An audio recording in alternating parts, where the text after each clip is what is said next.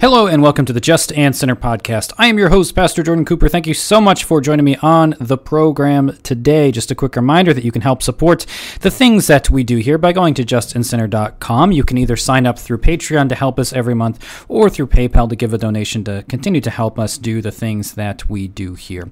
Now, on the program today, I wanted to I'm dealing with something that someone has asked me about and wanted me to deal with. And this is actually something that I've been asked about multiple times in the past.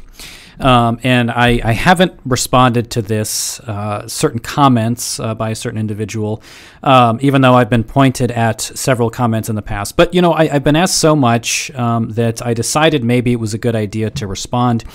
And that is that somebody sent me comments from James White, the Reformed Baptist, James White, on the subject of Lutheranism. And there were comments, I guess he's teaching a church history class at his church.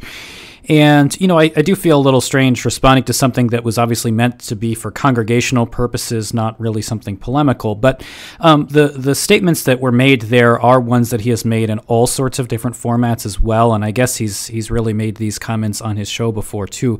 And I think some of those comments have led to some weird views of Lutheranism, because the comments that you're going to hear, these are ones that I've heard from people who ask me about Lutheranism, and they think, oh, Lutheranism is this, this, and this, and I say, what are you talking about? And they say, oh, we heard that from James White. So, this is a practical thing, and I know a lot of people listen to his program. It's popular enough that there are people that I encounter on a regular basis online who have weird ideas about Lutheranism, and they definitely get it from there. Now, I would encourage you, because this is going to be on a similar topic, to listen to the last program that I did, which was on the subject of faith and reason within Lutheran thought. And why I encourage you to do that is because this gets at another kind of caricature of Lutheranism that's often thrown out there. So the topic that I'm dealing with today is dealing with caricatures of Lutheranism and common misconceptions of Lutheranism. And the comments I'm going to be playing here, these were from Dr. James White. He gave these comments at some kind of Bible study class that he hosts after church. He's going through a series on church history. Now, this wasn't on Lutheranism. It was, and I did listen to the whole program because I wanted to get the context of what was going on. He was dealing with Ignatius, the early church father Ignatius, not Ignatius Loyola, but he was dealing with Ignatius and some of his comments about the real presence of Christ in the supper. And he was dealing with the doctrine of transubstantiation and the arguments that transubstantiation is present there. I definitely had some comments on that section that I really would like to, some things I'd really like to say there too, but we'll kind of leave that alone because I want to make sure we delve into what we're going to delve into. But in this interaction, there was a question that was asked by somebody, in the congregation or in the Bible study, and they were asking about the Lutheran view in response to kind of the Roman Catholic view and some of Ignatius's comments about those who deny the body of our Lord. So, and then Dr. James White kind of makes a very brief set of comments. And like I said, it's not that he misspoke here because he's made these similar comments in all sorts of other places. And I think it just becomes apparent that, sometimes people speak about things they don't know about. And I think it's pretty clear that James White is not really familiar with Lutheranism, even in the slightest. I don't think he's read our confessional documents or anything, because it's very clear from the comments that he's made that he really doesn't even have the slightest idea of where Lutherans are coming from, or even the landscape of Lutheranism or confessional Lutheranism. And so he's made some very bizarre comments. I don't know where these comments come from. I don't know where he's getting these ideas from. What I do know is I've heard them repeated over and over and over again. I remember being at a wedding one time, and I just was sitting with at a table with someone I didn't know, and they introduced themselves, and they asked, I introduced myself, and I said I was I was in seminary at the time, and I said I was becoming a Lutheran pastor, and the first guy's comments was, "Oh, so you're really more of a Melanchthonian than a Lutheran," because I learned that from James White. And I said, what? What are you talking about? And so, this is a common thing that you'll run across for those who are kind of in those circles. So I want to interact with some of these comments. Now, I'm just going to play them piece piece by piece. There's a lot of comments on each part that I have, and so I'm just going to jump into it by getting at playing the first part of the clip, and then I'm going to play the rest and make further comments. So here we go. This is Dr. James White answering a question about exactly what it is that Lutherans believe on the subject of the real presence of Christ in the Lord's Supper. Well, we'll get to that. We will cover that probably sometime in 2017. No, seriously. I'm going to Brisbane, Sydney, New Zealand. It'll probably be 2017. I've got a little more traveling yet to do this year. Just very, very briefly, there's more than one understanding amongst modern-day Lutherans, because you need to understand that there are liberal Lutherans, conservative Lutherans, and then historically... All right, I'm just going to stop right there before we get to the next little comment that he makes. But so he makes the point that, the question was about what Lutheran views of the Lord's Supper are, and then he basically says, well, there are all sorts of Lutheran views, so you can't really pin them down on anything. Now, this just simply is not true. There might be little differences among Lutherans on various little points of things, but we can kind of...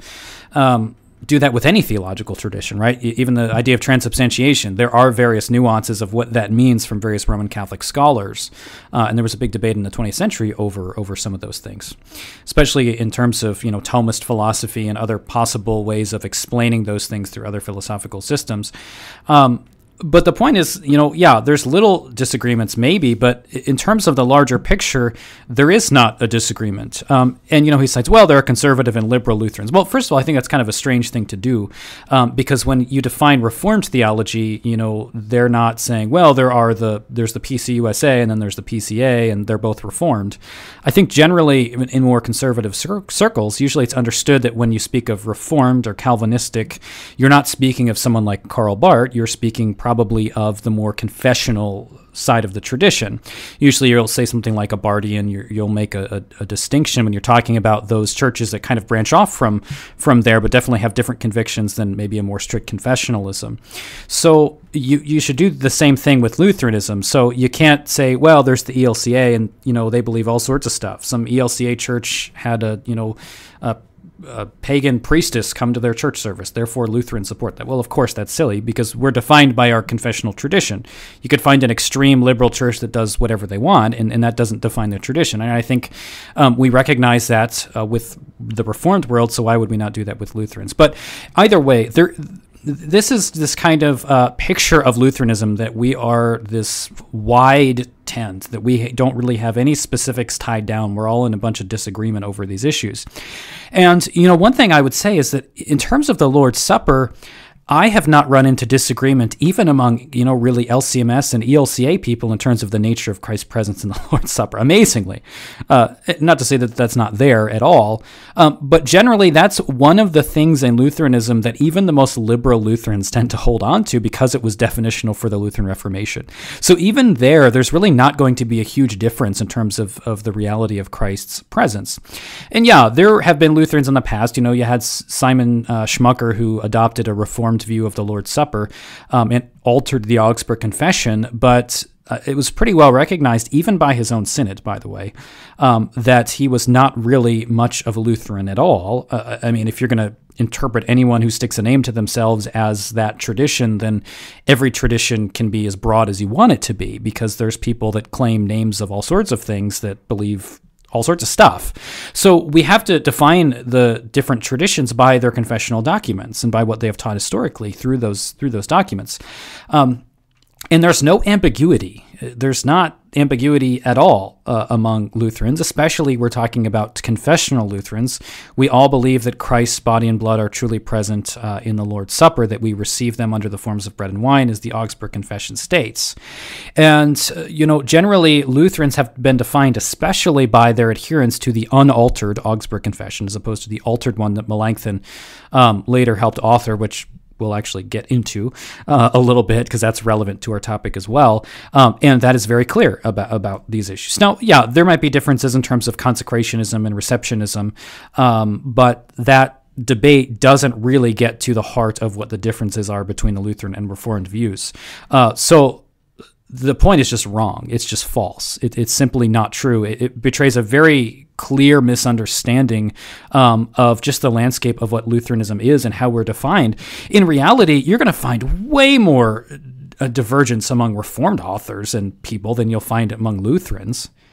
I find, you'll see in some Reformed groups online, people will define themselves. Well, what do you believe? And they'll say, well, I'm a postmillennial, cessationist, theonomic, 5-point Calvinist, supralapsarian, and Credo Baptist. You'll have all of these various points, and this will all be under Reformed. So we have to define what we mean even more specifically than just Reformed, because it doesn't mean one specific thing. So not even one eschatological view or all these other issues.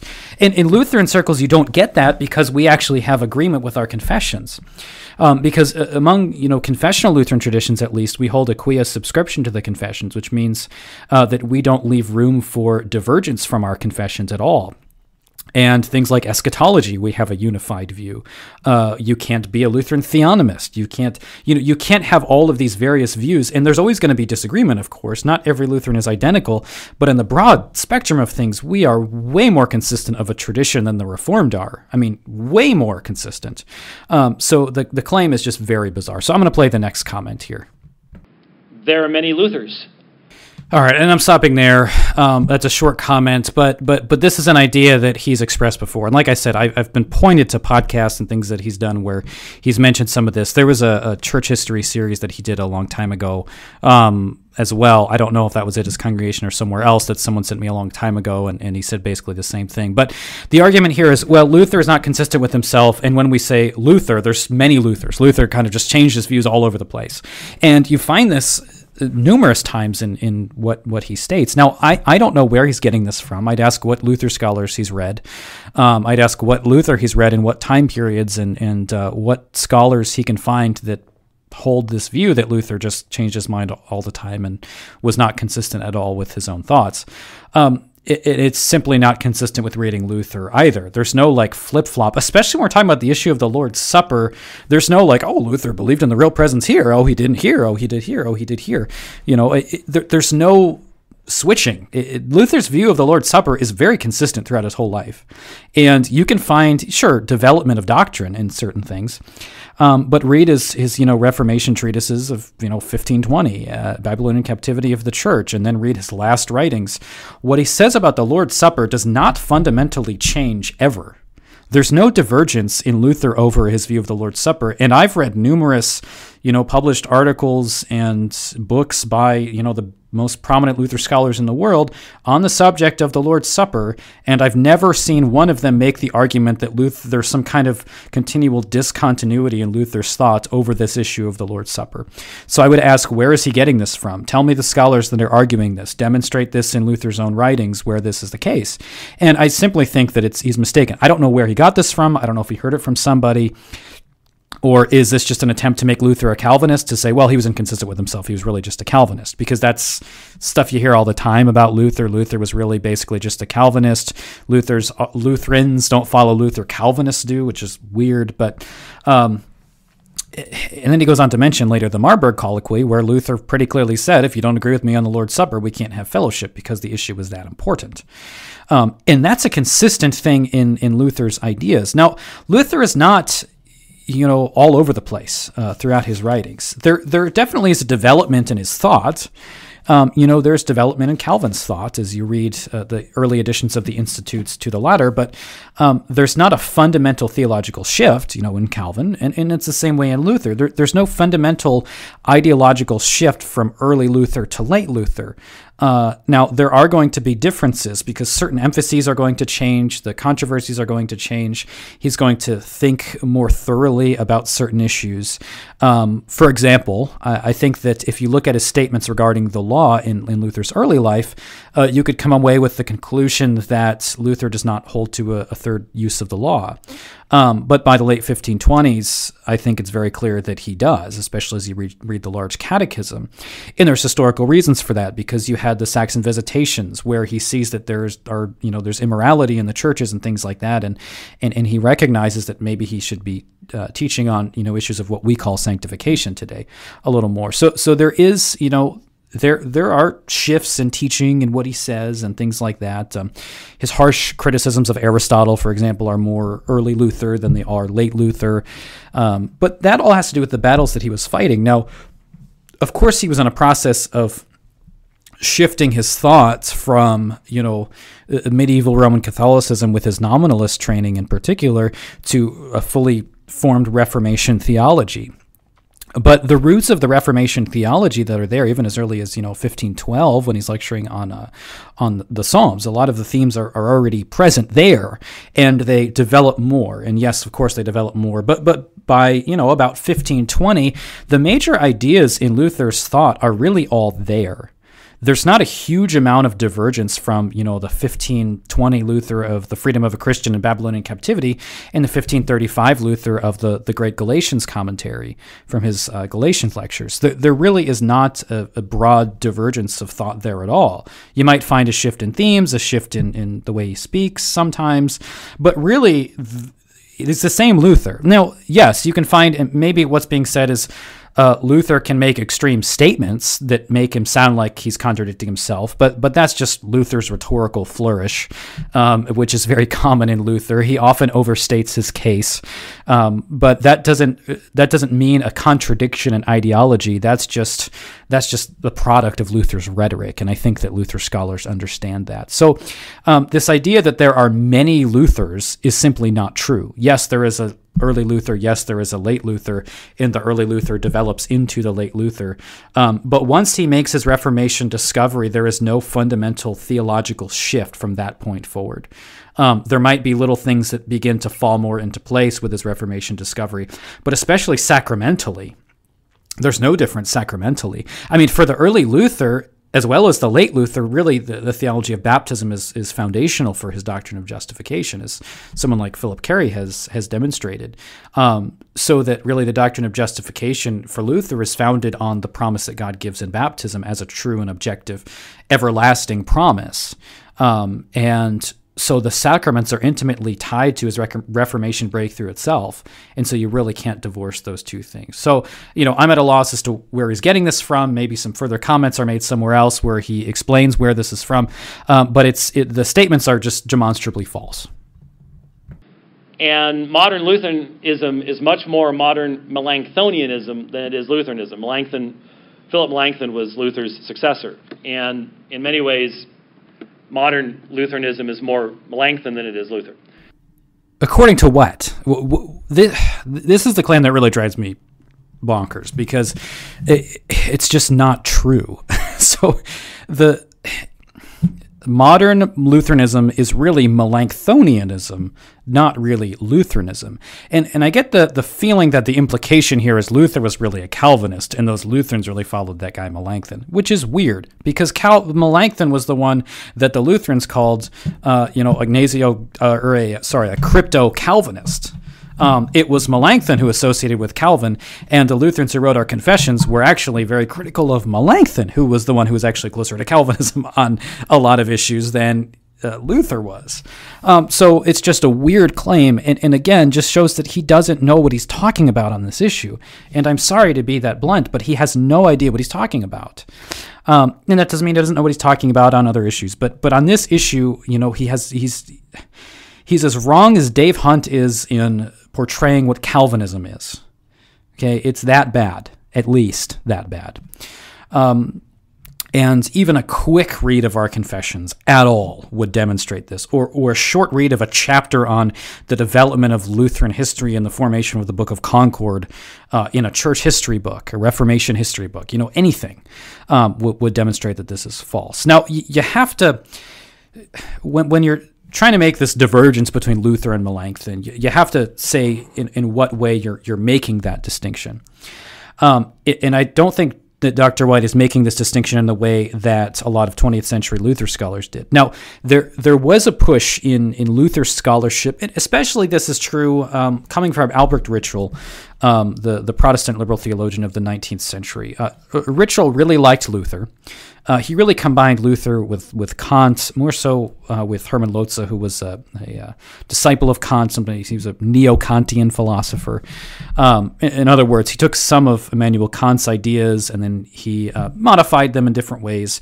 And then Albrecht Ritschl kind of takes some of those, combines them with Luther's theology, and comes up with his own unique theological system, rejecting traditional metaphysics and things like that. And with Ritschl, and he's not the only one who does this in the 19th century, there are others, but he's probably the most familiar to most people, along with von Hoffmann would be the other who does this. And what both of them argue is that there is this big divergence between, Luther and Melanchthon, where Luther is the purer theology, and by purer theology, really they think that they can take liberal theology from Luther, or apply Luther to, apply Kantian categories to Luther and stuff like that, and that Melanchthon is kind of the beginning of this, overly scholastic form of theology, and that Melanchthon is kind of bringing back the scholastic categories and then leads Lutheranism in a bad direction. So he's leading Lutheranism back to medieval scholasticism. Luther, rejected all of this stuff, and he brought it back. And you don't see this just in those theologians, but that continues through the 20th century. The Luther Renaissance, some of those writers argue in a very similar way for this divergence between Luther and Melanchthon. Adolf von Harnack, the church historian, who is very opposed to the Hellenization of the Christian faith. He's got this thesis in the early church that there was this process of Hellenization where Greek thought forms ended up corrupting the more Jewish view of the early church of Christianity. And he sees kind of a similar process between Luther and Melanchthon, so that Luther is really the high point of theology, or the Archimedean point, as Gerhard Ebeling describes it, so that Luther is this great figure in the church, and then Melanchthon kind of screws everything up, and then the rest of Protestantism, including Calvinism, and scholastic Lutheranism, all is falling from the pure fount that is Luther. And Reformed scholarship does this in the same way with Calvin. Eventually, they start doing this Calvin versus the Calvinist thing, and so the idea is that Luther and, for some, Calvin were more pure reformers, and then Melanchthon and Beza are the ones that kind of distorted these things. So that is a thesis that exists, and that was promoted also by some of the more existentialist kind of theologians who were more opposed to defining the law as an eternal law, which is inherent in God's own character, that the law is a reflection of God's eternal will. So that it's seen that at least the way that the third use of the law was explained in later scholasticism is really more Melanchthon taking it from Calvin than it is Luther, who denied the third use of the law. William Lazarus and others from Valparaiso, for example, would say that. And, you find a similar kind of attitude of, Steve Paulson writes about how the process, the history of Lutheranism is kind of the history of going away from the pure theology of Luther. And sometimes Melanchthon is blamed as the beginning of that. But Paulson doesn't particularly blame Melanchthon for that, as he actually kind of praises his early systematic work as not being overly scholastic. But, nonetheless, the point is, yes, there was a phase in Luther scholarship that did say that there was this broad divergence between Luther and Melanchthon. But that's really been challenged today. It's been challenged by, I think, the majority of Luther scholars, and that's not to say that no one believes that there is a divergence between the two anymore. Look at someone like Robert Kolb has written on this, or Charles Arend, I know, has written on this. You can look at Bengt Hageland has written an article. There have been several published books and articles which interact with this idea of Luther and Melanchthon in their kind of butting heads. And especially through, I think, the work of Richard Muller, as well as Robert Preuss, there's kind of been an understanding that Protestant scholasticism in general was not as far from the reformers as was once previously thought, and that the sources themselves really weren't dealt with, on a first-hand basis. They were just kind of second-hand references to, well, all this stuff after that got bad, and sometimes Melanchthon is thrown in with all of that. So modern scholarship has not really proposed that there is a huge divide between Luther and Melanchthon, but James White's comments don't seem to be coming from that perspective, though. I don't see that he's taking this from a perspective of 20th century Luther scholarship in the early 20th century or late 19th century that tried to argue that, a third use of the law was something that Melanchthon had that Luther didn't, and Melanchthon brings in a kind of idea of verbal inspiration that Luther didn't have. I don't think that that's what James White is getting at. So I don't think that's where he's coming from here, which makes it kind of hard to see, well, then what is he saying? And the implication, at least as far as I'm understanding it from other comments, is, as I said, Luther was really more close to Calvinism and Melanchthon was more close to something else. And, to call Lutheranism Melanchthonianism is strange, because it's well known, and if you know anything about Lutheran history, like anything, like at all, you read a chapter on Lutheran history in a undergrad textbook, this, okay?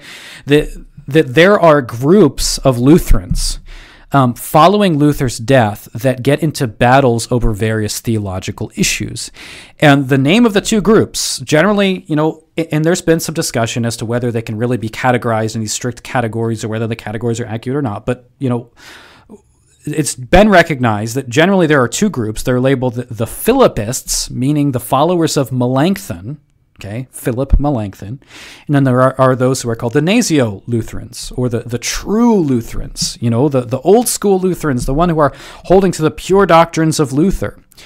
And what is recognized is that in those debates between those two groups, the Lutheran confessions themselves reject the teachings of the Philippists.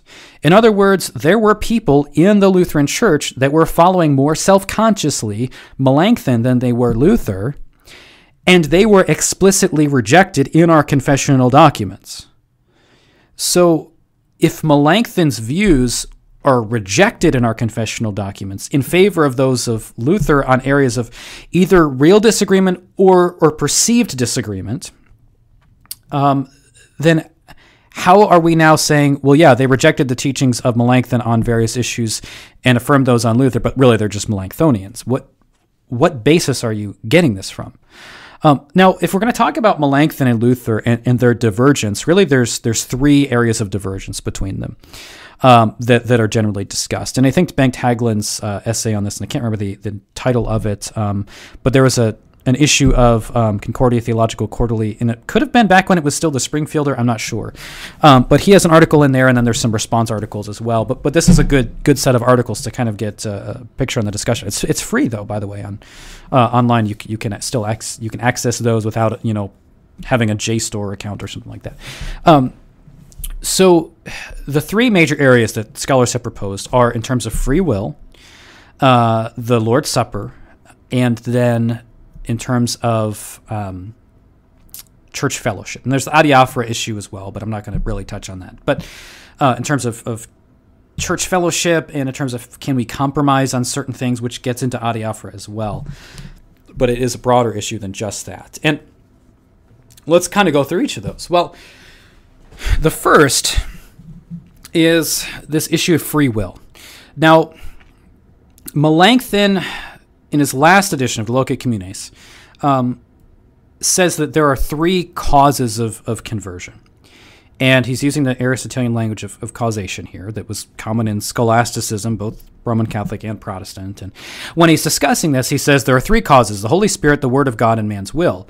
Now, the statement itself is actually pretty ambiguous, and it's not quite clear what Melanchthon is saying, because it's likely that what Melanchthon was actually saying was that, and some have argued that this is what Melanchthon was saying, is that the human will is not properly a cause of conversion in and of itself, but the human will converts. I mean, in other words, there's a real willing something that happens to the human will that is through the agency of the Holy Spirit and the means of grace.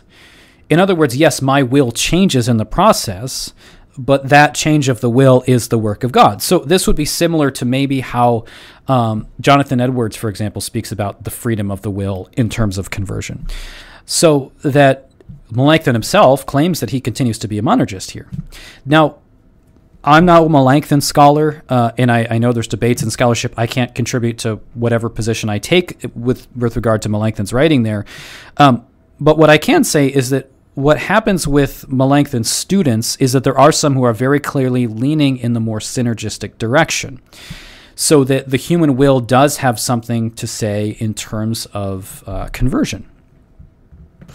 Now, the Philippists, who were labeled Philippists, who were definitely leaning in a more synergistic direction, they were those who fought against it. And against that, you'd have someone like Matthias Flacius, who was kind of a leader in the Ignazio-Lutheran movement, but he was a little bit extreme, and he actually ends up getting rejected in terms of some of his perspectives as well on human nature in Article 1 of the Formula of Concord. But as a result of the various debates between the two different groups, the Ignazio-Lutherans and the Philippists, and there's probably all sorts of people in between, and those groups aren't really strongly, though they were definitely battling each other, it's not like everyone in one of those groups is really the same either.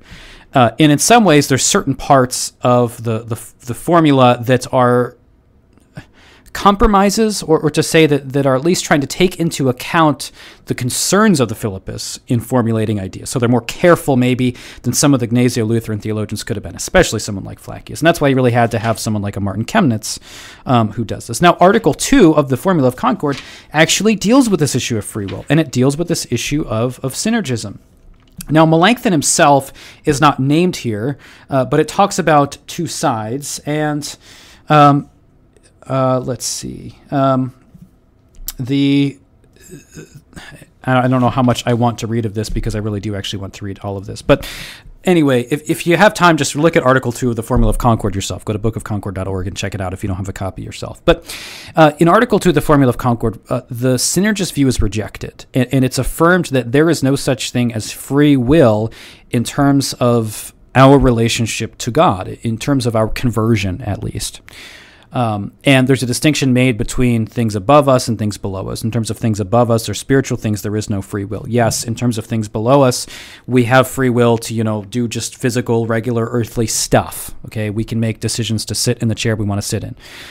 This really actually would not go with Edwards' more determinist view of will. But anyway, that's not really the point. But there is freedom in terms of things below us, but there's not freedom in terms of spiritual things.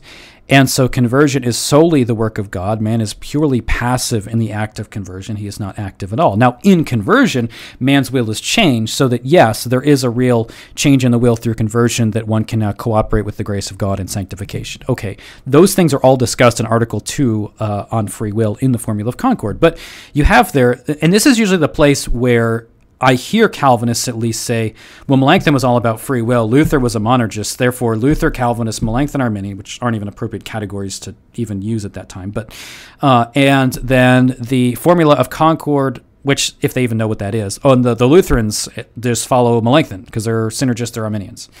Total misunderstanding. Synergism is explicitly rejected, and the synergism that comes from the Melanchthonians, if you want to use that term, that is explicitly rejected. Now, the other issue is in terms of the Lord's Supper. Now, the difference between Melanchthon and Luther and the Lord's Supper is real. I think there's a real difference there. Now, in terms of the will, I do think that it's possible that Melanchthon is just using different language to get the same idea across, because Melanchthon always had a concern, and you see this in a lot of the language that he uses, which is a little different than Luther's. He had a concern that God was preserved from evil, so that God was not the cause of evil. And so because of that, he would use a lot more careful language when he's talking about free will and the nature of the relationship between God and the evil that's in the world. You see this in the Augsburg Confession, but you see this in Melanchthon's writings. Now, Luther isn't as careful on that issue because that's not his primary theological concern. If you read The Bondage of the Will, he can just say things like, all things happen of necessity. There's no such thing as free will. And essentially, at heart, Melanchthon and Luther don't disagree on what they're saying, but they're using the terms differently and they're fighting different battles, so they can come across as being very different. And we know that because Luther approved of things like the Augsburg Confession and the way that Melanchthon spoke about these issues. So there really wasn't substantial disagreement there. Now, at the end of his life, did Melanchthon change his view? I'm not convinced he did. I don't know. Maybe he did. But I still think there could be definitely continuity there between the two. Now, the issue of difference is the Lord's Supper. And Luther was very clear on the real presence of Christ in the Lord's Supper. Luther just says, this is the body of Christ, this is the blood of Christ. He kind of leaves it at that. Luther initially wants to retain things like Eucharistic elevation.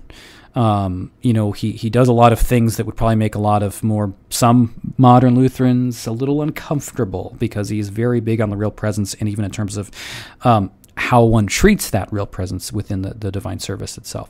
And Melanchthon he believes in the real presence, and the way that David Scare outlines the difference is he basically says for Luther, it's all the primary focus is on the words of institution, because God's word does what it says. When God's word proclaims that this is the body of Christ, it is, and when it proclaims that it's the blood of Christ, it is. That's it. And so there's more of a realist view of what's happening there. And for Melanchthon, on the other hand, it's more about the sacramental action of the church and it being Christ's body and blood as we receive it together in the church through liturgical action. So the emphasis is a little different. And because of that, you might be able to categorize Luther as a consecrationist, Melanchthon as a receptionist, which is a debate that goes on in Lutheran history later in terms of the nature of Christ's presence. Is it the body of Christ on the moment of consecration when the words are spoken, or only in the sacramental action when the person receives the actual thing for the purpose of eating and drinking? I think consecrationism is obviously the right view, but there is a difference between the two of them on that issue. That doesn't mean, though, that Melanchthon compromised his own view and said that there is no real presence of Christ in the supper. He certainly did, I think, believe in it, but he was a lot more willing to compromise with the Calvinists.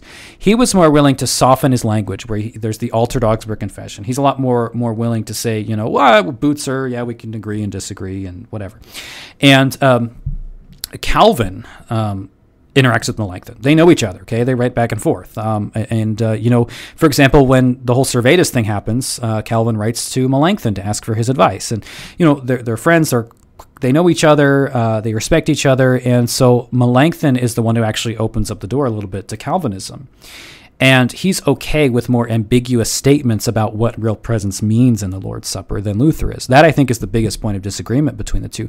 And again, the Formula of Concord on this issue deals with it and is very clear that it accepts Luther's view, that it accepts the real presence of Christ.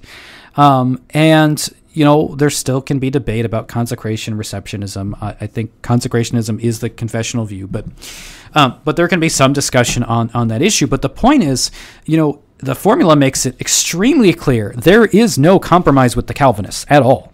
So I'm just going to read a little bit of what the Formula states, and I'm reading from the Triglotta translation, by the way, and this is from Article 7. Okay. Accordingly, with heart and mouth, we reject and condemn as false, erroneous, and misleading all sacramentarian opinions and doctrines which are not in accord with, but contrary and opposed to, the doctrine above presented and founded on God's word, as when they assert that the words of institution are not to be understood simply in their proper significance as they read of the true essential presence of the body and blood of Christ in the supper, but are to be wrested by means of tropes or figurative interpretations to another new strange sense. We hereby reject all such sacramentarian opinions and self-contradictory notions. Also, that oral participation in the body and blood of Christ in the supper is denied by the sacramentarians, and it is taught on the contrary, that the body of Christ in the supper is partaken of only spiritually by faith, so that in the supper our mouth receives only bread and wine. Likewise, also, when it is taught that bread and wine in the supper should be regarded as nothing more than tokens by which Christians are to recognize one another, and it goes on and on and on. But the point is that what happens throughout this is that every possible interpretation of the supper, point by point, that is from the sacramentarians, meaning not just Zwingli, but also Calvin, and what is perceived possibly in Melanchthon, all of that's rejected. And so it's very clearly affirmed that Luther's view is the view of the confessional documents. And then we get to the final issue, and the final issue has to do with compromise, and compromise in terms of things like church rights, and compromise in various doctrinal issues, and willingness to work together with other groups despite disagreement, and to downplay areas of disagreement. Because Melanchthon did that. He was willing to say, okay, yes, Rome will agree that we'll make these certain rights necessary in our church for the sake of, coming together. And he did this with the Reformed as well. He was a lot more willing to compromise. And on these points, again, there are specific articles in the Formula of Concord that reject his views of these issues. So what we see is that on every perceived issue of divergence between Melanchthon and Luther, our confessions explicitly affirm the teaching of Luther in opposition to Melanchthon. Okay, you see how wrong that perception is that Dr. James White is presenting. It's just blatantly false. And even a cursory elementary examination would tell you this. I mean, even some confirmation students in a Lutheran church could tell you this, because it's just the very basics of what happened in the Lutheran Reformation. So it's just false. It's false. All right, now let's move on to the next part. But very briefly, in general, and you're going to find Lutherans are going to disagree with this, but in general, the concept is that Lutherans believe what's called the ubiquity of the body of Christ. They believe that the characteristics of his divine nature transfer over to his human nature, so that his physical body becomes omnipresent. All right. There's so many issues I could address here. I could spend a whole program on those comments. First of all, why are you saying Lutherans could disagree with this? What Lutheran disagrees with the fact that there is an omnipresence of Christ's human nature? Now, in terms of confessional Lutherans, again, that is affirmed in our Formula of Concord. And there is a whole article in the Formula of Concord, again, on this issue. And so if he really knew our confessions at all, this is Article 8 on the person of Christ, you would just say, okay, well, all confessional Lutherans believe X, Y, and Z. There might be those who reject the confessions, but the confessional Lutherans all believe this, because we do. Hermann Sasse and others have, I think rightly, said that really that's actually the heart of the disagreement between Lutherans and the Reformed, is over this issue of the nature of the presence of Christ's human nature. Specifically dealing with Zwingli's principle that the finite cannot contain the infinite, which of course makes no sense of the incarnation, but that's a whole other discussion. And so that really has been at the heart of these disagreements. Now, it is true that there are certain Lutheran lands, Scandinavia, that have not accepted the Formula of Concord in their Lutheran churches. Now, the reason is really more of a historical one than anything else, which is that they were kind of seen as German debates, and they already had the Augsburg and they had Luther's Catechism, so why, accept these other documents? Now, there are today confessional Lutheran church bodies in those countries which do hold to all of our confessions. But when I've read, theologians from those countries in the scholastic era, meaning the 17th century, they have affirmed this as well, and I haven't seen a disagreement with it. And so this has always kind of been at the heart of Lutheran difference with the Reformed, is over this dispute concerning Christ's two natures. So you don't need to make qualifications, say, oh, well, some Lutherans don't agree with this, which is, again, this idea that Lutherans are just all a bunch of, people who don't agree on anything, and we can just kind of say, well, no two Lutherans agree on anything. They're over here, they're over here. And these are issues we all agree on. And like I said, there are arguments. We got debates in Lutheranism too, believe me. That's not like they're not debates at all. There are debates about how to interpret our confessions on particular issues and things like that. But the things that you're talking about here, these are not those debated issues. You want to see a good Lutheran debate, look up sanctification from Lutherans. Third use of the law. There's where you'll get your big debate and how to interpret things and how to read certain sections of the formula and understand the nature of sanctification and what the third use of the law entails and things like that. But that's really, the areas of disagreement, which isn't really at the heart of what's going on here. So that's the first point, that's wrong. Okay, it's not true that, there's a bunch of Lutherans that just don't agree with this. If you're talking about confessional Lutherans, yes, we all agree with this. Now, if you get to some of the other comments there, first of all, ubiquity of the human nature is not a term that Lutherans coined. That's a Calvinist term that they use to describe Lutherans, just like consubstantiation, again, which is used later as well, which is not a term that Lutherans ever used to define their view. I think we should let traditions define their own terms. And when somebody says they believe something, we should probably speak in a way that they would speak. That's kind of how, honest discourse works, but hey. So So that's another point. And the third point there is that he speaks about, first of all, a transfer of attributes, I believe is what he said. Really, it's communication. There is an important difference between those terms and some of the implications of what that might mean. Specifically because attributes are not something separate from God's essence, which can be transferred, taken away from the divine nature and given to the human or something like that. And there is a communication of the divine essence interpenetrating the human essence so that the divine attributes are worked through the human nature as an instrument, just as God does with the sacraments. Of course, in a different way in terms of Christ's human nature, but or like he does through, miracles, through human stuff ordinarily. And the next is that he speaks about a physical omnipresence of Christ's human nature, an omnipresence of Christ's physical body. The idea of the omnipresence of Christ's physical body has never been the position of the Lutheran Church. That has always been something that Calvinists have thrown at Lutherans and have not actually read our confessions. Because the Formula of Concord actually deals with this, and it speaks about the omnipresence of Christ's human nature even being spiritual. Now, what does spiritual mean, of course, because that term is kind of given it has weird connotations from, Zwingli and others. So while Luther himself could say, Christ's presence in the human nature is a spiritual presence, by that he doesn't mean that it is a spiritual presence in the sense that, there's nothing really there. No, Christ's presence is actually there in the bread and wine, but something spiritual is going on. It's a spiritual thing, meaning it's not a physical thing in the sense that I am not partaking of Christ's body in the same way that I am eating, a chicken wing when I'm chewing on it. And the reason why we've never said it's Christ's physical body or Christ is physically everywhere, because that would imply that, you have like a human body that's stretched out, that's just pulled out, and so that it now kind of fills all things in that sense.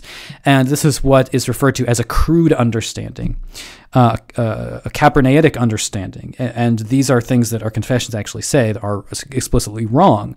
So it's not a physical presence in the sense of my physical body being on this earth. That's why Lutherans distinguish between different modes of presence. And we have to distinguish between different modes of presence because Jesus does. When he says, before he ascends into heaven, he's about to leave, and he says, "Behold, I will be with you always, even to the end of the age." So in some sense he leaves, in some sense he stays. Sorry, I just answered our church phone, and a resort was calling. Apparently we had stayed there before. The church. I don't think that we've ever gone to a resort, as far as I know. And we were eligible for some special offers. That's pretty exciting. Sorry. Now I'm all off track. This is what happens when I do my podcast in my office. I got to pause it when I get phone calls.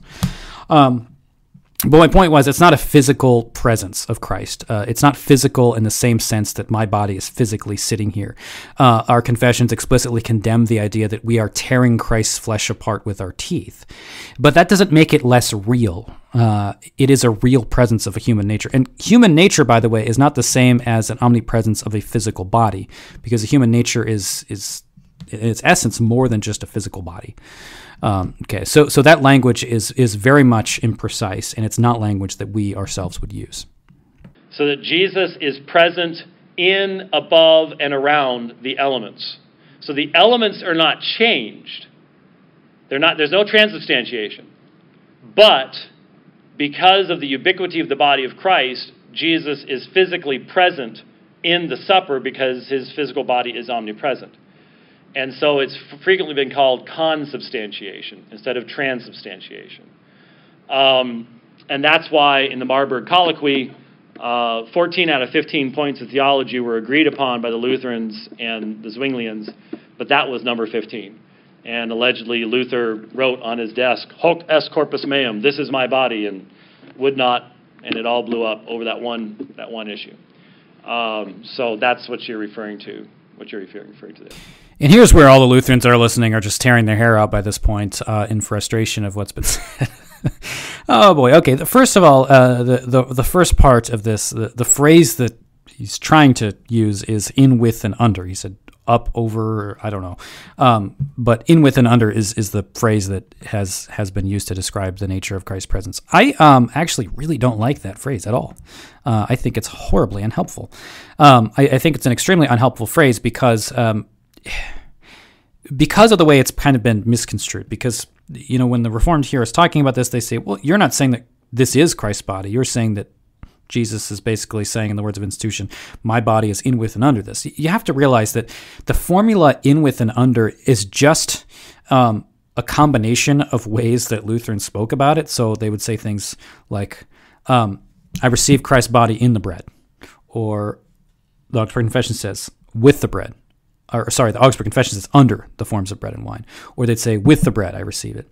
And all of those phrases are just kind of thrown together. It's not supposed to be an absolute formula of the nature of Christ's presence. The point of it is just to say, in, with, under, somehow it's here. It really is Christ's body and blood. Okay, it really is. And so it really is better to say it is Christ's body and blood. It is also bread and wine. I think that's that's certainly the way Luther himself speaks of it. Look at the Smallkind articles. But anyway, that's probably not the most important part here. But Dr. White then uses the term consubstantiation. It's generally called consubstantiation. Now, I guess he doesn't technically call it consubstantiation, but again, consubstantiation is a view that actually was taught by certain nominalists. It is not the view of Luther or Lutheranism. We have never used the term. It is only a term that others have used of us. Again, he says that it's the physical body of Christ that is present in the supper because Christ's body is physically omnipresent. The idea of a physical presence, again, is not what our confessions actually say. Okay, I'm just going to read a section of Article 7 of our confessions that talk about this, that say this: for in view of the circumstances, this command evidently could not be understood otherwise than of oral eating and drinking, so real, through the mouth, not just by faith. Okay, so the oral eating and drinking of Christ's body and blood is what distinguishes this view from the Reformed, which is just that it's by faith, it's not actually oral. However, not in a gross, carnal, Copernicanic, but in a supernatural, incomprehensible way. So there is not language of a physical presence of Christ's body. That's really not the language that Lutherans have ever used to describe our position. And I have another section here from Article 7 that I want to read as well. From these words of Dr. Luther, this, too, is clear in what sense the word spiritual is employed in our churches with reference to this matter. In other words, it's called a spiritual presence.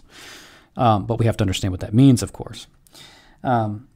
For to the sacramentarians, or the Zwinglians, this word spiritual means nothing else than a spiritual communion when through faith true believers are in the Spirit incorporated into Christ, the Lord, and become true spiritual members of his body. But when Dr. Luther, or we employ this word spiritual in regard to this matter, we understand by it the spiritual, supernatural, heavenly mode according to which Christ is present in the Holy Supper, working not only consolation and life in the believing, but also condemnation in the unbelieving, whereby we reject the Copernicanic thoughts of the gross and carnal presence which is ascribed to and forced upon our churches by the sacramentarians against our manifold public protestations, which is exactly what Dr. White is doing here. In this sense, we also wish the word spiritually to be understood when we say that in the Holy Supper, the body and blood of Christ are spiritually received, eaten, and drunk, although this participation occurs with the mouth, while the mode is spiritual. So again, it is spiritual, it is not physical. It is not physical, not in the sense that Christ is not really there with his human body and his blood. He is, because Christ says it, but not in the sense of cannibalism. Okay, it's not in the sense of the way you tear apart the flesh of an animal that you're eating. And that's the implication of language of a physical presence of Jesus. So it's not a physical presence, it's a real presence of Jesus's divine and human natures, including his actual body and his actual blood. But that is not the same thing as calling it spiritual or physical because he is present in a heavenly mode, a different mode. Which, again, I think it's necessitated by Scripture that we do that because we have these distinctions where Christ is obviously present in one way while he's walking on the earth. That's what usually people mean by physical presence. And he's present on the earth still, but not in that same way that we can, you can talk to him face to face. You can eat with him sitting at a table together, take a picture of him. That's not the same. All right, so that's kind of what I wanted to do. I just wanted to go through those comments. That's the end of them. I could have spent a lot more time on any of these, but hopefully this helped. I know it's kind of strange because I'm just going through one small bit of comments that was just at a Bible study. But I thought it merited attention because I've been asked this a bunch of times over since I've probably done this podcast. I think since I've started, people have asked me to do this. I've interacted with Dr. White before it's been a while, I guess, but I have. I know he's popular online, so people send me his stuff a lot. So I've interacted with him on limited atonement a long time ago, but in more recent years, I've interacted with him on baptism and justification in the life of Abraham. So anyway, hopefully you found this helpful, and hopefully, those who are Reformed who are listening, who maybe aren't sure about Lutheranism, hopefully this cleared up some misunderstandings and maybe help you come to a better, more nuanced understanding of exactly where we're coming from on these issues. So if you hear this, and maybe Dr. White, if you do listen to this, I have no idea if you listen to this, but if you do, maybe, this will be helpful in kind of giving a view of where we're coming from, because I know you're not very, well informed of Lutheranism. I know it's not really where you've interacted. So hopefully this has been, beneficial. All right. So thanks so much for listening. If you have comments or questions, send them to me at justinsinner@yahoo.com. You can follow me on Twitter, which is @JustandSinner. Like us on Facebook, facebook.com/JustinSinner. Thank you so much. We will see you next week. God bless.